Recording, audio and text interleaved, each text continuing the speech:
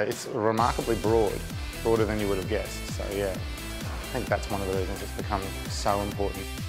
With our Facebook and Instagram pages, we can actually upload a photo and it appears in the newsfeed of our fans and actually entices them to come into the restaurant and try the product. We know it's been successful because we have instant engagement online. Because it was so successful so quickly, we were very excited and motivated about it. Here at Crow's Nest, we introduced cameras into our kitchen.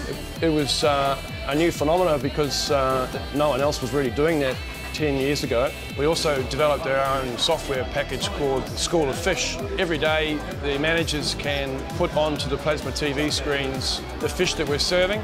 You know, they used to say you can't be in two places at once, but nowadays, you know, with a bit of technology and so forth, you can certainly you know, turn up the heat by remote control, as I call it.